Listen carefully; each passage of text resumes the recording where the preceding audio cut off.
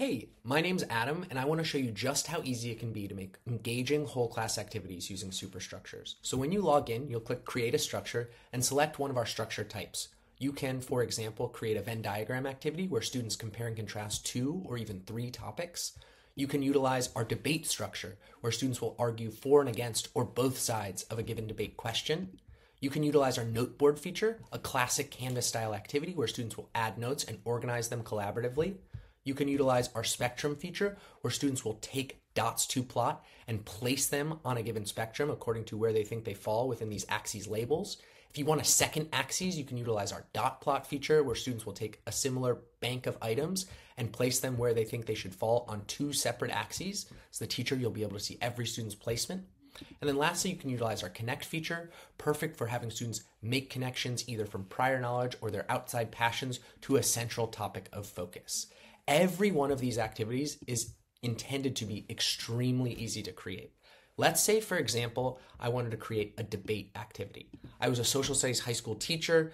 I taught government as well. Maybe let's talk about age limits in U.S. Congress. Should the U.S. government have age limits to serve in Congress? Great question. We might say on the left side will be, yes, we should have age limits. And on the right side, no, we should not have age limits. That's it. Once I create this debate structure, it is immediately available for students to join. They will need to either just go to this URL, you can copy and paste it and share it with them, or have them go to soups.io and type in the code. Once they type in that code, they'll be able to immediately begin contributing to this board.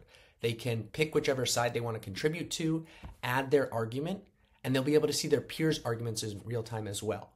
We have automatic filters to prevent students from entering inappropriate comments, but you can, just in case, delete any student response you see fit as the teacher.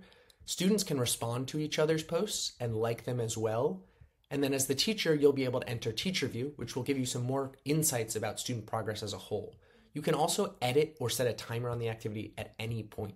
Let's take a look at one of the completed activities to get a sense of what that teacher view looks like. So in teacher view, for example, you'll see class progress on this left-hand side, understanding which student contributions earned badges, how many contributions they've made. And then on the bottom, you'll be able to see class insights as well. These are patterns, suggestions for discussions, students to highlight. You can also query SOUP to ask about anything going on in the activity. That's it. It's the same intended functionality across every single structure. So whereas I went through debate, I could just as easily have gone through Venn, and I'll be given just a few inputs to launch that activity immediately. We can't wait to see what you build. Thank you so much.